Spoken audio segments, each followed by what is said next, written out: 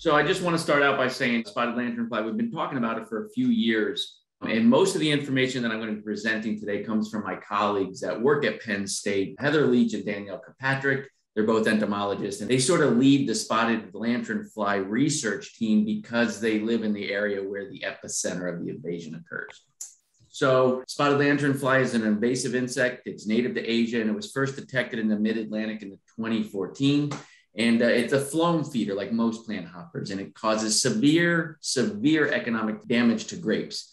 And the reason why we're talking about it again today is because if you've been following some of the local news, you may have seen that a 4-H participant in Kansas turned in his insect collection, which contained a pinned spotted lanternfly.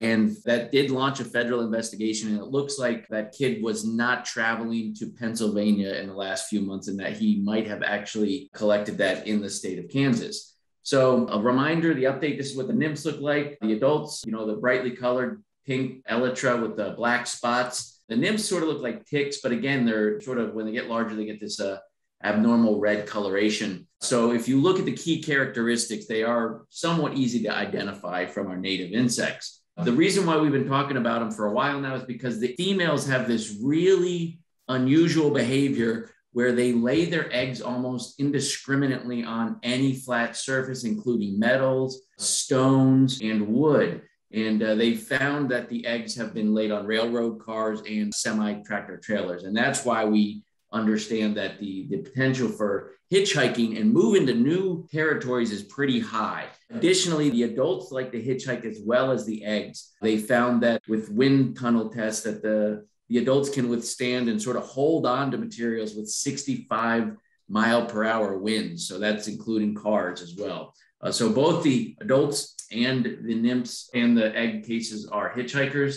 And this is just a video showing you the damage in grape, the massive populations, because they're an invasive insect and they don't have a lot of natural enemies here. So that's why we call this enemy-free space. So they have higher populations in the invaded regions. And here you can see it's feeding on the phloem and squirting out this honeydew.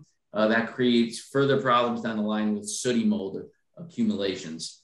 So all the damage thus far, all the economic damage, the real damage in agriculture is centered along vineyards. So you have a lot of leaf curling, honeydew buildup, and eventually you have vine death. So spotted lanternfly has actually killed entire vineyards in Pennsylvania. So that's pretty disturbing. Obviously, growers react with increased insecticides, and that increases the cost of production.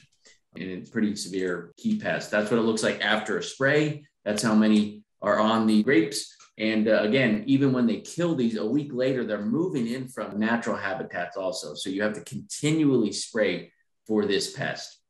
There's just more shots of the enemy free space in the high populations that they experience in the mid-Atlantic. What I do want to stress, though, right now, currently, there is no reported damage to other agricultural commodities except grape. You might see spotted lanternfly occasionally in field crops and on vegetables, but most of the time they are not feeding and they aren't causing damage. However, they do cause damage to trees. So they feed directly through the hardwood of a lot of our tree species. They become an economic nuisance pest for homeowners in the mid-Atlantic. So this is a picture of a backyard in Philadelphia. And of course, that's not what anybody wants to experience in their living space. In addition to being a nuisance pest, when they get to this high populations level, they can actually drain and kill entire trees. So that's pretty impressive. And again, it just comes back to that high population level. Missouri does have conditions or environmental conditions that will be suitable for spotted lanternfly to establish. So that's why we're concerned about it and we're always looking out for it. The USDA is currently investigating biological control methods. There are some fungus that are reported to kill them, but it's very, very early to see whether that will actually be a viable approach for management.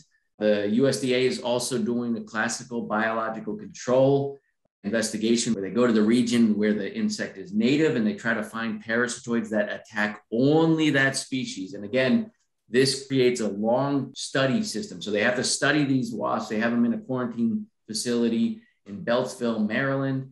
and they won't be released anytime soon. They have to be positive that they aren't going to attack any of our good native species. So I'm just letting you know that there's a lot of funding and a lot of research being concentrated on spotted lanternfly, but the likelihood of a quick fix management option is not anytime soon. One thing to do when you're scouting in your local areas, there does seem to be an association with this tree of heaven. It's also an Asian invasive tree, and we find that spotted lanternfly prefer to feed on this tree. So that's something to look for. The Missouri Department of Agriculture is being extremely proactive. So they have been looking for spotted lanternfly throughout the state of Missouri every single year. Even during COVID, they had scouting teams going to counties with railroads or vineyards, and they've been scouting hundreds of locations, and they report that. And obviously there's not been any found yet in Missouri.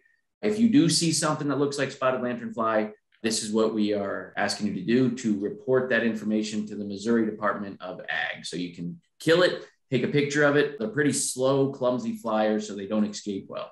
And additionally, Missouri Department of Agriculture also has an information flyer with more information. And then the Penn State Extension site listed here has all the information you might need about management, life cycle, and biology and ecology. And again, Penn State's leading this because they have the populations in the field that they can study. So the main take-home message is we aren't in a panic mode yet, but it's something that we want folks in Missouri to be on the lookout for. And again, if we catch a population early enough, it may be eradicated with a large response before it spreads to our vineyards in Missouri.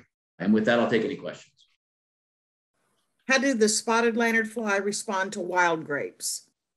They also feed on wild grapes. They actually aren't too picky when it comes to cultivars. There's a little preliminary studies that show that, they feed on any kind. So that it's still early, but they will feed on wild grapes. Are there any look-alike insects?